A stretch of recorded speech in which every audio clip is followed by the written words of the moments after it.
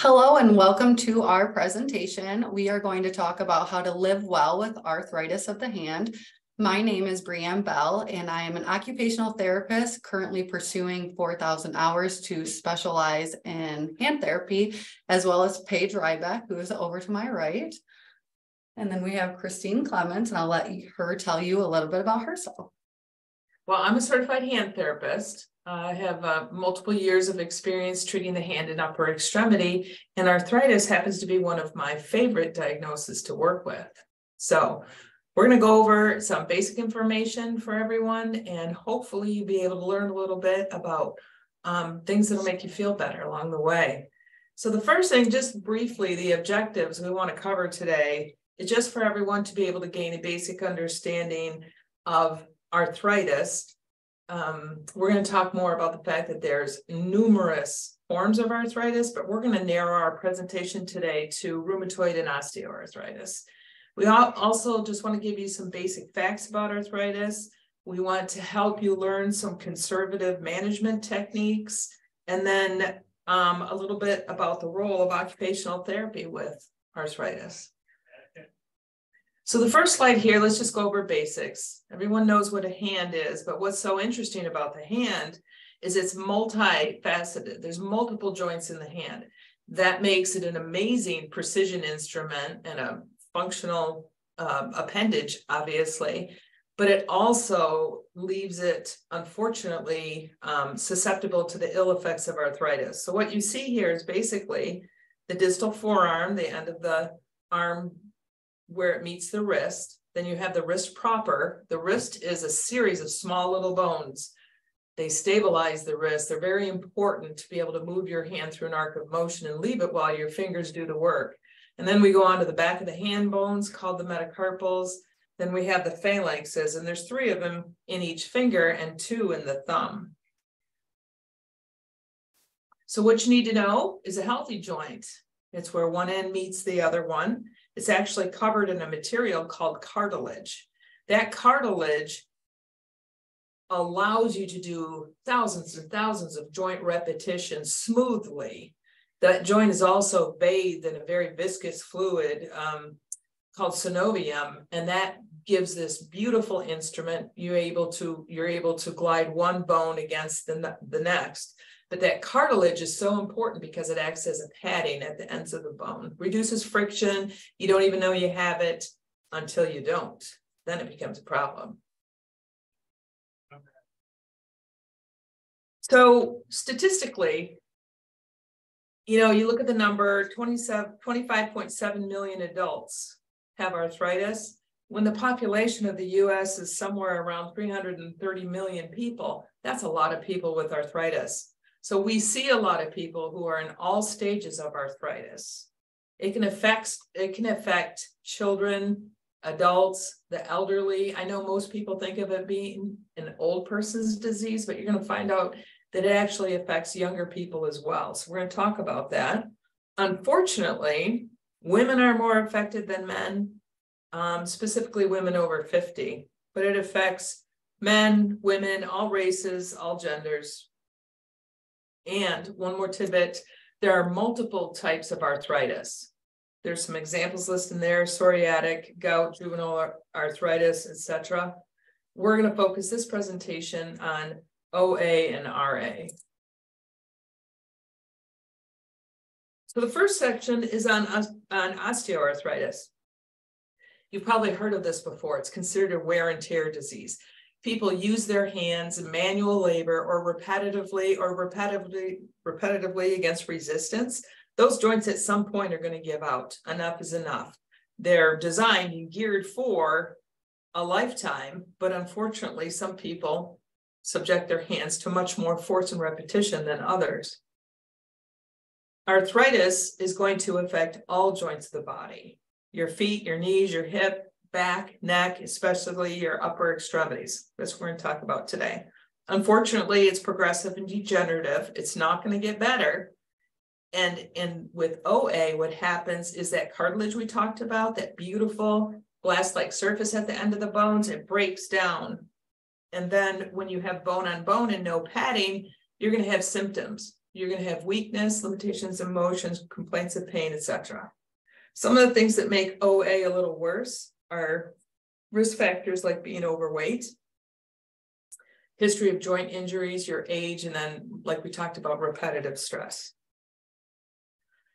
So with OA, you're typically going to find unilateral symptoms, or one side of the body. You might have just your right hand has trouble, or just your left. You might have pain just sitting still, or when you move, you're going to find that you're less flexible and you're stiff. People talk about morning stiffness. It's difficult to get going in the morning. You're going to appreciate that. You might even find or hear or feel, I should say, clicking or popping or grinding on a joint when you go to move it. You're going to find things like if you had your hand x-rayed, there might even be like little cavities in the bones or bone spurs sticking out. And as your structures move, like your muscles or your tendons move across your joints, sometimes those little spurs stick in them and they hurt. So bone spurs, they're evident on x-ray, and that's one of the diagnostic criteria they're going to use. You might also feel these actual hard lumps at the end of your fingers. Those are called Bouchard's nodules, and they form with an excess bony growth. So you might feel these deformities of lumps at your joints. You may have tenderness, you may have swelling around the joint, etc. One of the things that is important to note is we can say, okay, I have osteoarthritis and my back hurts or my knee hurts or whatever the case is. When it comes to the hand, I shouldn't say the most prevalent because that's not necessarily true, but one of the things that happens that's very common is that it's called carpal metacarpal joint osteoarthritis, which is right here, your first CMC joint. This is the one that wears out. And the reason it does is if you look at your hand, your fingers bend back and forth. And they do a very nice job of being your little worker bees. However, the thumb is the kingpin. He's a saddle joint, so he rotates. He not only gets the flexion extension, but he rotates. If you've heard about people having a total hip, well, this joint is a lot like your hip because it rotates. So it gets worn out faster. But anyhow, we're going to talk a little bit more about CMC joint. Just so you know, you're going to, if you do have CMC joint arthritis, which is the most commonly worn out joint of the hand, you're going to notice when you go to turn a key in a lock, maybe opening a jar, you're going to notice it hurts down here. You may appreciate some weakness with your grip or pinch strength, less motion. Your thumb sometimes actually falls off his bone here and you'll see a strange deformity occurring. And then a lot of times you have swelling down here or in this meaty muscle mass. You'll find that this is more rounded and chubby.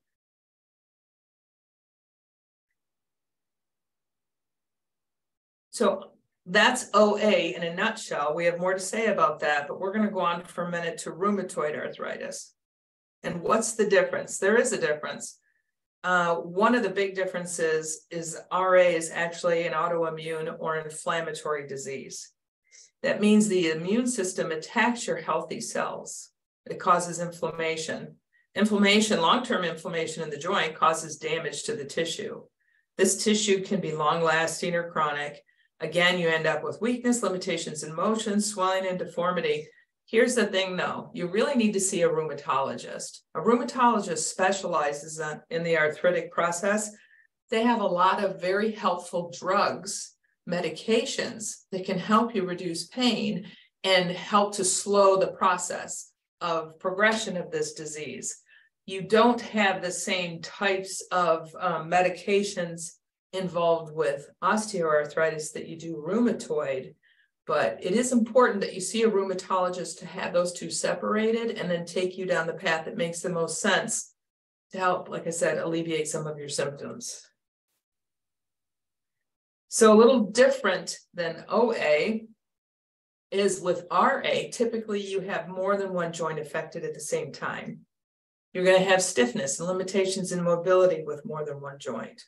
Again, you're going to have tenderness and swelling, but oftentimes the symptoms are bilaterally. where osteoarthritis is typically unilaterally. Not that you couldn't have it on both sides, but one might start first and then 6 months later you have trouble with the other side. Again, differing from OA from RA, you may have fever, fatigue. We talked about weakness and maybe even weight loss. You can see in this slide, there's some pretty dramatic changes that can occur over time. So with an arthritic hand, probably what's most noticeable other than the deviation, the way the fingers move sideways, is the swelling that you're going to see at those big joints of the hands, the metacarpal joints here. If you're having a flare-up, you literally have chubby, raised pockets of fluid. That's an excess of synovium. It's pretty hallmark for RA, but you can have some pretty significant deformities. Like I said, the deviation of the fingers might move backwards, they might move forward. You go to make a fist and you're limited and can't fire those fingers like you used to before. So there's a lot of treatment options. That's why you have to go to your rheumatologist. Have your family doctor set up a consultation for you. That's always the best idea. Just in a nutshell, though, there's lots of medications for both, but more for rheumatoid arthritis. There's always a referral for occupational or physical therapy. We're occupational therapists. People use their hands in their activities of daily living. So we're typically going to be your first entry into the system. We're experts in the hand and upper extremity. So we have a lot to say about what might be helpful. We can make things like splints. They're actually called orthotics as well. Those might make you more comfortable and help to slow down the deforming process sometimes. And then as a last resort, there's surgery. But that referral for a treatment option, conservative care, coming to OT or PT is a great way to start. We can have a conversation and say, this is what we can offer you. We can probably help to point you in a different direction you might need and you might not have known about yet. So conservative care to outpatient occupational therapy is a pretty valuable way to start the process. So a few things that us as occupational therapists can help you with are listed in front of you, and we can start with energy conservation strategies, which we will get into, joint preservation techniques.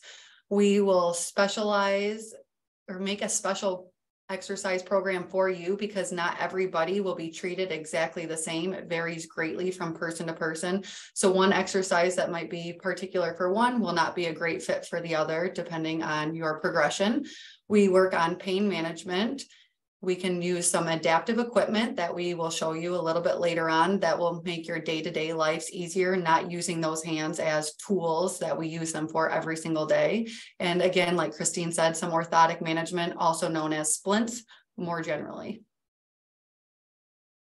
So energy conservation. So the main takeaway of this topic of energy conservation is saving enough energy to do the important things in your life. So a few ways we can help you do that is help you come up with a plan for your day, your week, your month to be able to do everything in the day that you need to get done. One way to do that is you can alternate heavy and light activities.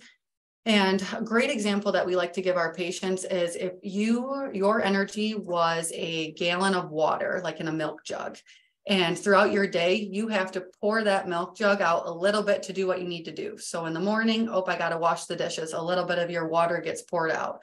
And then you have to go to the garden and do some yard work. More water gets poured out. Well, at the end of the day, you're having significant pain and swelling and weakness, but your water jug's empty to where you're not able to do everything else in your day that's important, like cook dinner, maybe preparing the kids for bed, different things like that. So making sure you're alternating those heavy and light activities allows your jug to refill a little bit so you have more to pour later on in the day. So that's where we come in, maybe doing those strenuous activities in the morning when you have more energy, when your jug is more full, as well as taking breaks and breaking it into smaller components. So if you have a lot of yard work to do, maybe doing one section at a time, taking a break when that pain starts to arise. Furthermore, these are a few ways we can help you. Is you want to make sure your spaces are organized. I know for me in particular, my pots and pans are not near the kitchen stove. So I have to go across the kitchen, grab my pots and pans, carry it over. Well, that distance from carrying that heavy pot over to my stove, you're emptying your milk jug during that time. So keeping your pots and pans right below or in the cupboard next to it decreases the amount of time and distance you have to carry it, putting less stress on your joints. You can also use tools. Every day we use our hands to do a multitude of things. So using tools like electric mixers instead of whisks where you have to use your hands, mixing that cake batter that's nice and thick, you're using a lot of your joints, as well as can openers. The automatic ones are highly recommended because you're not cranking those smaller joints repetitively over and over. Again, allowing yourself rest. And when you do have a flare up, making sure you are taking those rests. Don't push yourself past the point of pain. We'll talk about a little later too with exercises and with your day-to-day life. Pain does not equal more gain like they usually do for other types of exercises. Pain is your number one signal that it is time to take a break and rest. Yep. Indulging in other activities as well that don't cause as much stress or strenuous activity in general, like that require a little energy. Reading a book, maybe finding other hobbies that doesn't, like a lot of our men, they like to use tools and kind of just take breaks from those sorts of things, not using your hands as those tools. Again, spreading your tasks throughout the day and making sure you have enough energy at the end. Do not attempt to accomplish more than what is realistic. We have this grand standard of doing everything in one day, when in reality, when we were in that much pain, we might not be able to get everything done in an hour or in 5 hours or in that one day. So making sure you are setting a realistic standard for yourself can bring you a long way. And again, you can ask for assistance whenever necessary. If you are having pain, maybe asking your husband to do the dishes or asking your wife to help carry some stuff inside. Those different adaptations can help a lot.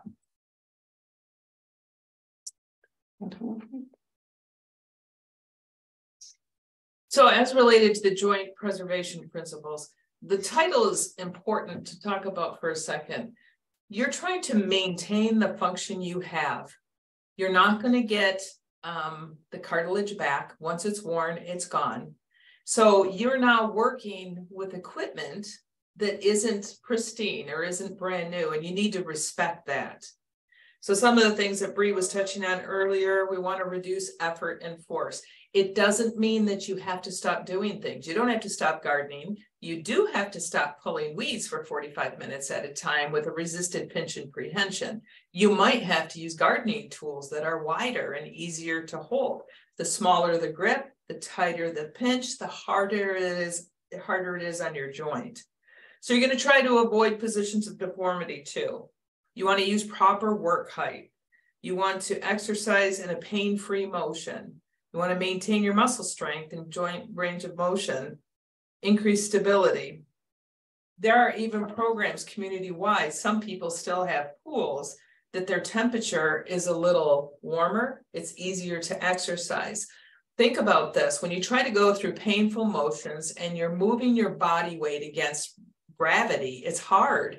Once you're in a pool, some of those stressors are relieved and it's much easier to go through motion. You also, like Bree talked about earlier, you have to respect pain. No pain, no gain is not appropriate here. Once you start having pain, or when you know it's typically the time for the onset of pain, you need to change your behaviors. One more thing is, whenever you can, you should substitute larger joints for typically, like for example, if I'm going to go out to my car and I just bought groceries, I'm going to try and pick up 4 bags of groceries in one hand by the plastic handles and walk them into the house because I don't want to make more than one trip.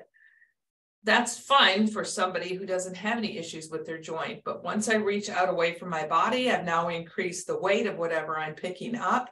I'm using the smallest joints of my hand as opposed to my wrist, my forearm, even my shoulder. So whenever you can, you're going to use the larger joints and you're going to use bilateral joint motion. So I tell people all the time, if you can, instead of getting those plastic bags at the grocery store, get the paper bags, and when you carry them, you're going to hold it one way and underneath with the other hand, carry it from place to place, from the car to the house, whatever the case is.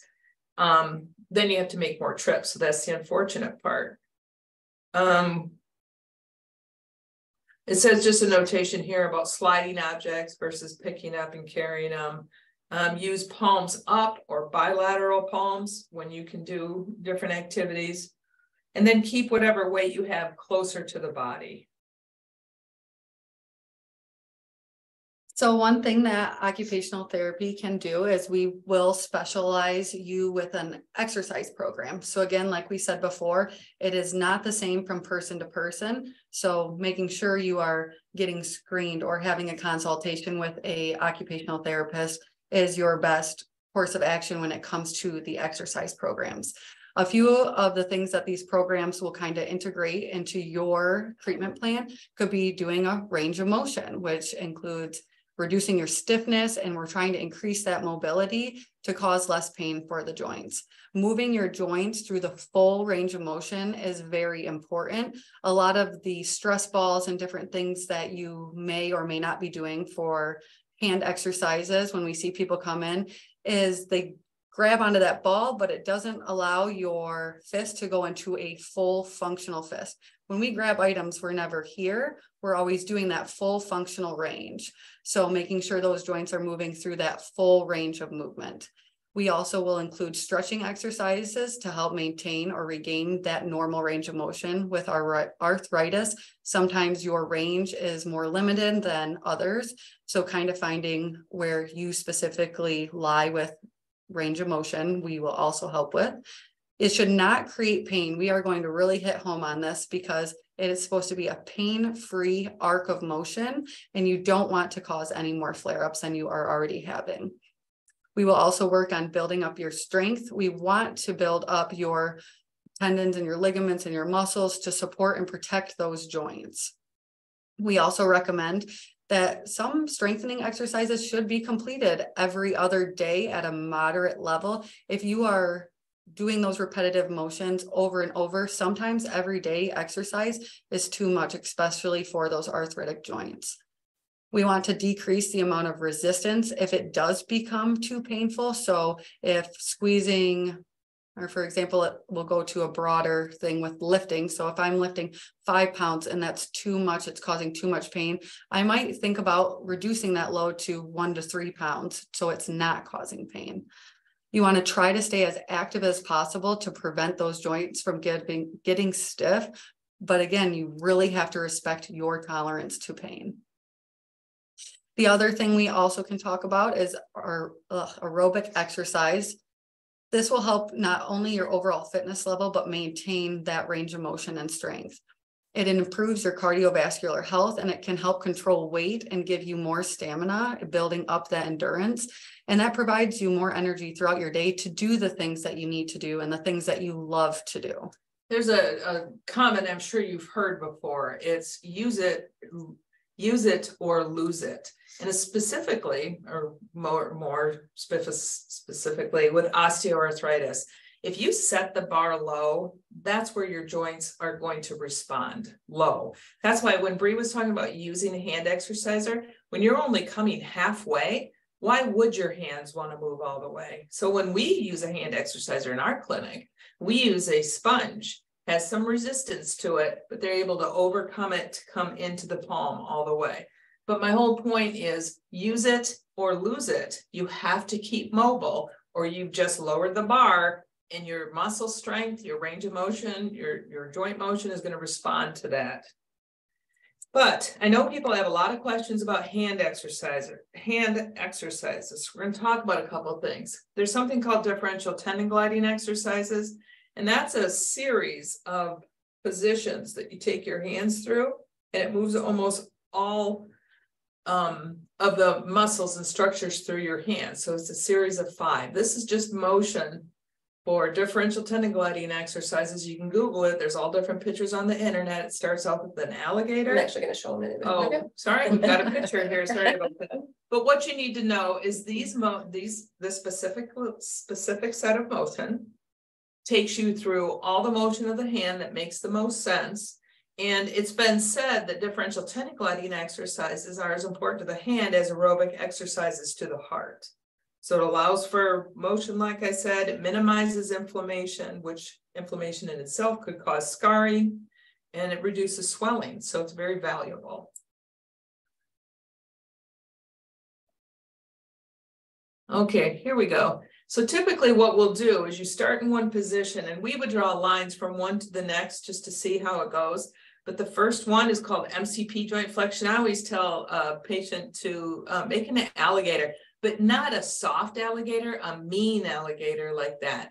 You're going to follow that mean alligator with a full fist and your thumb in opposition. Here's the thing that people do with arthritis is they put their thumb at the side of their hand and they say, see, I'm making a fist. No, you're not. The thumb opposes. That's his glory. He's got the CMC joint here. So you're going to make a fist followed by thumb opposition. The next one is a strange one. It's kind of straight. It's like carrying a piece of drywall. It's on the left. You can see that I have no curl at the end of my fingers. This fires something called a specific muscle called the FDS. The next one, right next door, you're going to claw, move your fingers backwards at the back of your hand, but maintain that claw. And that's the FDP muscles. Those two are very important. They pull them from each other. So each one gets his own workout. And then the final one is just straight and wide. So you want them straight and wide. So going from one to the next, going through all 5 of those phases, I would say maybe do a set of 5, relax, maybe another 3 to 5, depending on how you're feeling, and you're good to go. Maybe do it a few hours later if you're still being stiff. I want to make one comment though, which we're going to talk about in a minute, the use of modalities, which is heat makes everything so much easier. So we're going to talk about heat, but if you're feeling stiff and sore and want to try some of these exercises, using heat beforehand is really valuable. The other thing that I always talk about, everybody forgets about, are these muscles called intrinsic isometric. Well, they're intrinsic muscles of the hand, which means they start and end in the hand, as opposed to your long flexors start here, your extensors start here outside the hand. So these guys that start and end inside your hand, they abduct, which is move away, they adduct, which is move towards, and they do your mean alligator position. So those 3 muscles, abduct, adduct, and lumbrical positioning, are very, very valuable. You can't pick up a dime off the countertop without adducting your fingers and coming into lumbrical. You can't pick up a 2-liter without abducting the fingers and straightening them out. So we really work on those early on, because when your hands hurt, you stop moving. And when you stop moving, those muscles get very weak very quickly. So those are some of our top exercises, are the differential tenogliding exercises, the isolated isometric intrinsic exercises. And then there's another set we're going to talk briefly about. Oh yeah, let's go back and show you this real quick. Here's the first one. What you're not seeing is, well, you can see it, but we tend to draw on these to kind of be more specific. But one hand, okay, you lie your forearm and your hand flat on the table. This is a business card. So somebody's squeezing the business card with their fingers and your other hand is pulling away at the same time. And then you relax and you do it again. So you're pulling that card away from yourself. You're arguing with yourself. And as you try to hold it, you're firing those muscles of adduction. You would then go from that one to the next one to the next one. So same position for the next set of exercises, forearms flat on the table, hands flat on the table. You take the other hand and you resist its effort to move away from the body. So you're using a stop and you try to move it away to the side. If that's too difficult for you to do, if you have issues on both hands, you can grasp a marker and just set a marker down like a highlighter, and you're pushing against the highlighter. Just hold it for a couple seconds, relax. Hold it for a couple seconds, relax. You just need a stop gate. So your effort is to move without a big motion. You just fire the muscle and relax. And the last one, we sometimes just call bite the table, or you can bite a book. But you get in your alligator position, you squeeze down, hold for a couple seconds, relax. Hold for a couple seconds, relax. You don't have to have giant motion. In fact, these muscles require very little motion to bring them back up to par. But this is one of the muscle groups that we find very early on that are weak with people. They get weak very quickly. This next one, the CM. Yeah. So we're going to talk about the CMC joint. Remember, we said this one here, most worn out joint in the whole hand. It's because it's the coolest joint who does the most stuff, the saddle joint.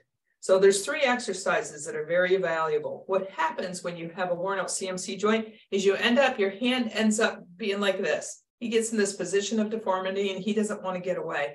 So you take your other hand and you actually give him a little squash as you pull him out. So you're going to squash him and pull him out. You're just stretching that adductor pollicis muscle. So you're releasing that tension and pulling him out. You don't have to pull it out so far that you're hurting this joint, but you squash the muscle and pull them out to the side. It's selectively targeted to open up the web space because a lot of people with arthritis, they end up closing that web space and that limits what you can do with your hand. The next one is just called a stable C position. Sometimes I call it a mean C. What you try to do is you keep these 2 joints bent and this guy moves your hand. So you're using the CMC joint, you're taking these 2 out of them by making them stay bent, and you come from here out, from here out. So it's the CMC joint that's doing all of the work. And then the third one is just to hold your arm and hand flat again on the table, put a rubber band around your fingers, and it's this index finger here. He comes into abduction, him alone. Other fingers don't move, just he does. And that just works the first dorsal interosseous. Again, that's one of the muscles that support the first CMC joint and helps to prevent deformity. Remember I talked earlier about pain management, well, the use of modalities. So one of the things it says in the literature that you can use cold or heat. If you're having a true RA flare-up and you have a lot of edema and you want to use cold, that's okay. Most of the people we see, we're using superficial heat modalities. So we use something called a paraffin bath. I love them. They've been around for years. When I see a patient, when we all see patients, one of the first things we do is check and see if their insurance coverage will allow them to buy one, to have one at home, because it heats deeply and it feels delicious. So what you do is you dunk your hand in a combination. It's not pure wax. It's paraffin wax and mineral oil. And then after you get so many dips of the wax, you cover it with a bag and then towels, and you just cook, and it feels wonderful. A lot of times I'll have people use one keep one at work and then one at home. So if you're having a hard day, you can use it at work too. So paraffin's a really important one. We do recommend the use of that. Some people don't have a place for one. They don't want one. So what works well is the use of warm water soaks. However, we're very particular when we tell people you don't stick your hand in water as hot as I can stand it. It's inappropriate. It's going to make you swell. It's 102 to 104 degrees, barely over body temperature. Think of the temperature of being in a jacuzzi, and you can soak your hands in warm water. We always tell people to measure the heat of your water, because even sometimes your water temperature at home is set higher than that. You can use rice socks, which again we recommend, easy to make. You just take a white athletic sock, fill it about 3/4 of the way up with dry rice, put a knot in it, stick it in the microwave for a minute, shake it up, another minute, probably don't go over 3, wrap it around your hand. And I'm going to use this heat before I'm going to go out and do my gardening. Or I just went out and did gardening and now my hands hurt. So I'm going to wrap my hand in the rice sock. It feels wonderful and it's easy. You can use a heating pad too.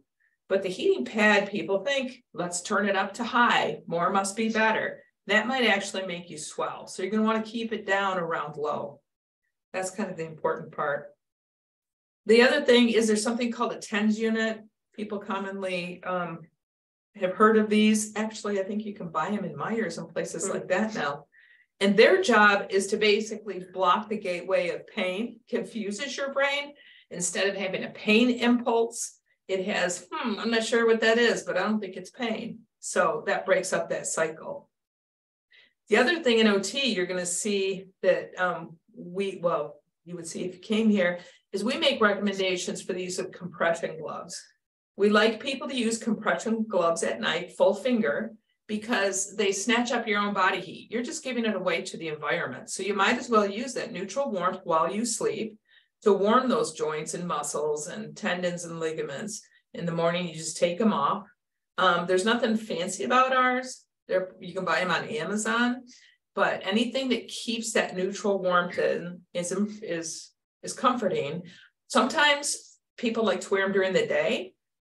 I would use different ones though. I would use the ones with 3/4 fingers, so you still have the tips of your fingers exposed. So your tactile sensation and feedback is intact. You can still move in these things pretty easily. The other thing for pain management are there medications and creams. What is the one called that's prescription people use a lot of now? Voltaren. Yeah. Seem to have some good feedback in the use of Voltaren. Yeah. And then, of course, the use of orthotics. When you use the term, I think Bree mentioned it earlier, orthotics is the same thing as talking about splints. Splints, we can make them depending on how much deformity you have or what we're trying to achieve. We make them out of plastic and seal them with Velcro. They're custom made to you. The other thing is there's a lot of good prefabricated ones. We'll talk about a little bit, show you some picture of those in a minute.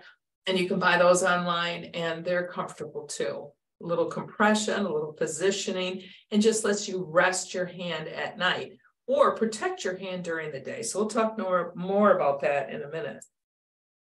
We're going to move on to adaptive equipment. This is one of OT's specialty to kind of find what works best for you. There's a multitude of things you can order on Amazon, from Myers, from Walmart. There's different things. But the goal of all of them is to make sure you are not using your hand as those tools. So when people say, oh, I can't open a jar. Well, when we were designed, our hands weren't meant and designed to open those tight jars. So this is a few options that you can use. Dicem, it's this rubber kind of piece of material that helps you grip onto things. It provides a little bit more friction so your hands aren't slipping on the top of that jar. Another thing you can do is build up those handles. I know with teeth brushing specifically, you are in that lateral pinch where you are putting pressure on that CMC joint. So having a bigger handle on that prevents less of that tight pressure where you are pushing and having pain at that CMC joint. You can also put that built up handle on eating utensils. You can put it on pens. You can put it on a lot of different things. We have a lot of different shapes and sizes depending on what your needs are. The rocker knife is another big one because you are putting that same force and pressure through that thumb. And the rocker knife, you hold it and you just rock back and forth, which we'll show you a picture of here. So your forearm is predominantly doing the motion when you do that. Remember, we talked about using larger joints. Yeah. Well, that's what she's talking about there. Nice picture. So that's the rocker knife. Another thing is a button hook. So instead of having those small pinches to be able to lace your buttons, it actually loops right through and helps pull your button through. And it looks like that. Go ahead, go up. Yep, beautiful. So that's another option when that pinch and prehension is a little bit limited because of pain. Again, jar opener. So it's different than the Dicem. It actually is up in the right-hand corner. Yep, beautiful. So different openers that just put less stress on those joints. Again, it's $7 from Amazon. So there's just different types of tools and adaptive equipment. So go ahead. When she's talking about that jar opener, one thing you need to know is think about this. When you put your hand on the top of the jar, you are forcing your fingers into ulnar deviation. And if you remember that picture we showed for advanced RA, you're asking for deformity when you're doing that motion. So that's why what she's talking about is pretty important. Just to try and minimize. You can still open your own peanut butter and jelly jars. You just have to do it differently. That's all.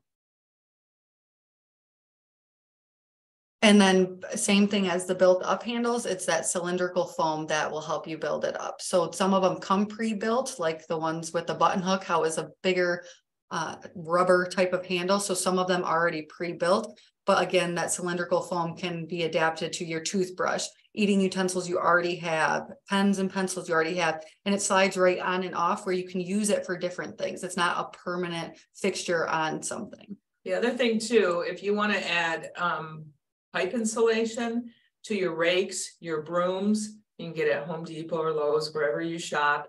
Pipe insulation, it's a bigger grass, it's going to be more comfortable and less painful. Slide it right on your rake, on your broom, whatever the case is, and it's going to give you more comfortable grass, especially when you're working against resistance. So let's talk a little bit about the word orthosis, which also means splint. I'm old school. I learned splint today. We talk about orthoses though. There's two things you need to know about. One's prefabricated, meaning you can buy it online. You can buy it from a DME company. A therapist, however, has the skill and expertise to fabricate them. So they're custom made for you. We use a low temperature thermoplastic. It's molded right on you and then sealed with Velcro. We can make modifications along the way. The whole purpose of using splints with arthritis is to decrease inflammation and pain, to improve your function, or help to assist with diminishing the progression of deformity. And what you see on this slide is upper right-hand corner is a resting hand splint. That looks more like the one we would make out of plastic. Right below it is something called a pillow splint, PIL-O-splint. They're available on Amazon. They're very comfortable and they're not that expensive. Gives you a little neutral warmth, but it also keeps your hand in a functional resting position. It feels really nice. So we have them here. We issue them to patients or encourage you to buy them. It's hard to wear two splints at night, so you might want to alternate. Actually, this particular splint, you can wear it on right or left side, but you might want to alternate. If the right one hurts tonight, wear that. Wear the left one. I mean, some people can wear bilaterally. It's just a little cumbersome. In the middle, you're going to see something called a comfort cool, and that's a splint that doesn't have any rigid fixation. So there's no metal stays or plastic. It's all made out of a neoprene type material, but it has an extra strap that scoops around the CMC joint. You can, again, buy these on Amazon. It's called a comfort cool, but we do modify a little bit to make sure we can clear the thumb before we issue it to the patient. But that's a nice example of a prefabricated splint that feels good, supports the joint, minimizes your pain with people who aren't extremely demanding of that joint.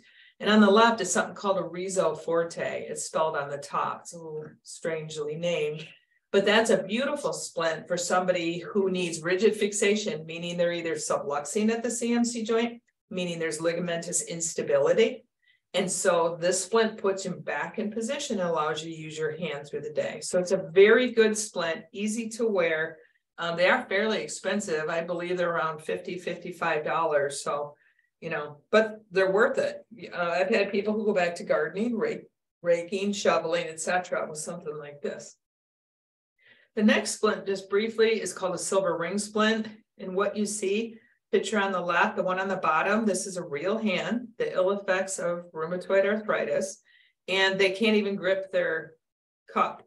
Once the silver ring splints are put on, you see how the fingers go into functional flexion. Silver ring splints, you need a therapist to evaluate the fit. We give you the form and you order it from the company. It doesn't go through us. It's an excellent company to work with. If for some reason it doesn't fit, they're really good about taking it back and exchanging it. But you do need a therapist to evaluate. There's all sorts of silver ring splints. Some of them, like I just fit one the other day, the lady's index finger was moving to the ulnar side right at the end. It was her dominant right hand. It was driving her crazy. So I got her a splint that you could put on and actually gives them a little push over to keep them straight while allowing her to move. She loved it, reduced her pain right away. On the right is just another, that's another version of a silver ring splint. So you can see there's deformity on the bottom. It helps to reduce the deformity. And that one, though, the finger can't still move. So you'd have to decide if it's worth reducing the deformity or not. The silver ring splints are beautiful. They're comfortable. They're expensive. They're over $100 a piece, like $130, $140, depending on what you get. But they're beautiful and they fit well and they're just very comfortable. So Renew Physical Therapy is now offering occupational therapy, and on our sheet that is provided to you, we have OT at our Bridgeport Clinic, Caro Clinic, Frankenmuth Clinic, and Saginaw Bay Road. Kate, is there any questions for us? Yes, we had a number of questions that came in from people who registered, so I'm going to jump around a little bit. I hope you guys don't mind. One question we had was if there's a cream that you recommend that this person can use at work that isn't greasy and doesn't smell. So most of the creams don't have research studies to accompany them. So we're not going to advise you on a cream. Your physician might be able to. I know that there's a prescription drug called Voltaren. I don't know how greasy it is. I know people like it and they seem to get good pain relief from it. But there's probably, I don't even know how many medications out there on the shelves at Myers or Rite Aid. And honestly, trial and error is going to be for you. But that's not something we would necessarily recommend. And Voltaren has now changed to non-prescription, over the counter now. Yeah. So that's the only one I really have gotten feedback. I don't know you guys, but that's the one that stands out that people seem to like. So you could try that. Sounds good. And I know we talked a little bit about splints, but somebody asked if there's like a best position for the hands during sleep or positions you want to avoid during sleep. Well, if you don't have pain while you sleep, you don't need a splint. But if you remember that picture, upper right hand, yes, the answer is the resting hand splint, which is wrist is neutral to gently extended, a little bit of flexion at these joints called the MCP joints. You can have resting flexion at these joints. The thumb is out to the side. You don't want to sleep like this, curled up because you're cold. And I know I do, and a lot of people do. You can end up with other things like nerve entrapment, carpal tunnel. So when you can extend the wrist and just, if you just relax your hand, it's going to kind of normally go in that position. So the resting hand splint, resting hand position is probably the best one to sleep in. Very interesting. I've got two kind of questions that are a little bit diet related, and I'm sure you'd want people to run this by their doctors, but just wondering if you have any opinions on it. One is that, can I alleviate arthritis by cutting wheat flour out of my diet? So that would be something that you'd have to consult your physician or family doctor for. We cannot make recommendations specifically for diet because that's out of our scope of practice. Sounds good. This one is very specific, but kind of interesting. Will CMC bone removal affect guitar playing to the best of your knowledge? We were actually talking about this earlier because we heard that question was coming. And you have to remember what surgery on the CMC joint is for. It's called an interpositional arthroplasty, or IPA. Its goal is to eliminate pain at the CMC joint. It's an excellent procedure. It's been around for years and years and years. They actually remove a worn out bone, they throw that in the trash, and then they make a pad out of a tendon that you can spare. You have some redundancies in the hand. And they put it in that vacated space, then make a sling. So it's an excellent procedure. We see them a lot. People do return to guitar playing, but I'm not a guitar player, so I don't know. But I know there's an element of resistance when you hold those strings down. So you can't, you may have just a tiny bit of weakness after you have this procedure than from before. But if playing the guitar isn't terribly resistive, you're going to be, and you're doing it now, you're going to be able to do it now without pain. So I'm an advocate of the IPA. I think it's a wonderful position for people who want to remain active. Okay, I have 3 more questions. You guys up for it? I'm not familiar with this term, but it says, what can be done about zigzag thumbs? Is that familiar to you? So when you talk about zigzag thumb, what you're talking about is the ligaments that support the bones in the thumb have become stretched out or broken, and they're no longer doing their job. Ligaments hold bone to bone. That's their job. So when they become lax and worn out, you become sloppy, and you often see strange positions. So you're no longer in the typical position, you're in odd positions. It may be flexion, it might be extension. That's, if you're at that point, what I would recommend is you consult a specialist. Now, of course, your rheumatologist is an excellent resource. We work with surgeons from the University of Michigan, and there are surgeons down there who do joint replacements. They can fuse joints. There's all sorts of reconstructive options for addressing the thumb, but it would all depend on how severe your deformity was. Or if you said, there's no way I'm ever having surgery, come on in, we'll take a look at a silver ring splint.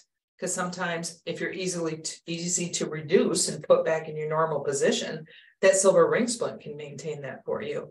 So lots of different options, but it depends really what's wrong.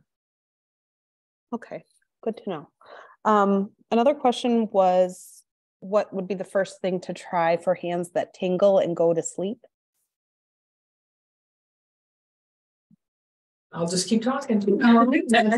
So the first thing that we would recommend is definitely seek out a hand specialist. They can kind of tell you what's going on. There's diagnostic testing that can tell you if there's any sort of nerve entrapment and see kind of what the next steps are. Yeah, that is. So inflammation from arthritis can actually shut down nerve function, depending on where it is. You know, you only have so much room in your fingers or in your hand, and lots of things go through your hand, like bone and muscle and ligaments and tendons and vascular supply and lymphatic drainage. And if something's swollen, everybody else is going to be compromised. They can't do their job. So it's not unusual to have numbness or tingling. The question is, where is it coming from? So everybody's heard of carpal tunnel syndrome. That's entrapment at the wrist. You can have cubital tunnel syndrome at the elbow. There's all sorts of things that can occur, but your physician is the one who really should make the judgment call to say, you know what, she's been complaining of this for 6 months. Let's get an EMG, which is an electrical study that tests how well the nerve is functioning. So I'd start with the family doctor, see if imaging is appropriate. If not, get an OT referral, come on in, we'll do some testing and see what we can come up with. Wonderful. I had a couple that just came in live, so now I have a few more questions. I think this was when we were talking about the guitar playing. Somebody asked if that would be similar for playing piano, similar concerns. Yeah, I don't think again, I'm not a pianist, but if I know this from what I've seen, people who play the piano are using digital extension and abduction and adduction, not so much the CMC joint. So I don't see that being as big of an undertaking. Is that correct?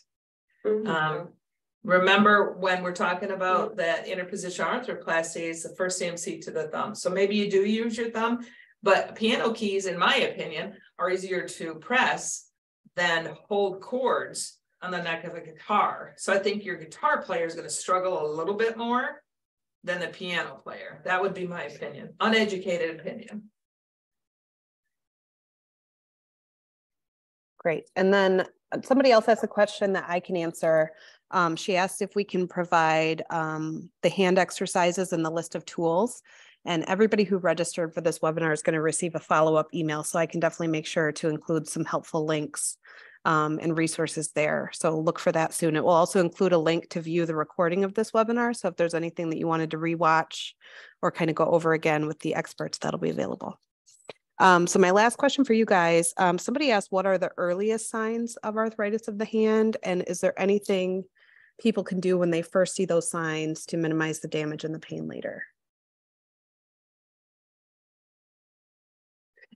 Probably early on, you're going to notice that the activities you used to do take you longer. You may have pain afterwards. You may be a little weaker. It's not as easy. I mean, those, in my opinion, would be the more early signs of arthritis. What you're going to want to do is, we talked about maintaining your weight, keeping active, trying to use your aerobic exercise, get into a daily activity where you're still firing those muscles and moving those joints. And practice joint preservation strategies, yes, and integrate those into your routines. Yeah.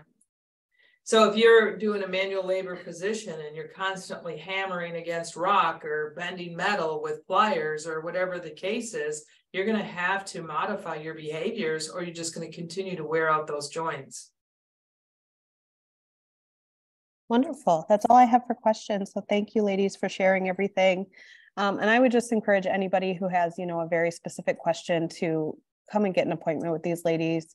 Everybody has different needs, and they can really help identify what's going on with you, what you need for your lifestyle, and give you a plan that works for you. Okay, can I make one more comment? Just if somebody is interested in coming to outpatient occupational therapy, that's what you'd want the doctor to write on the prescription, and just evaluate and treat. Evaluation and treatment. And if you have a diagnosis, obviously of OA or RA, that would be helpful. But just have your doctor write evaluation and treat, occupational therapy, and we can take it from there. Excellent. Thank you again, ladies. So again, everybody look for that follow-up email that will have lots of good information and how to contact us if you need to. Well, thanks all. Thank you. Thank you. Bye-bye.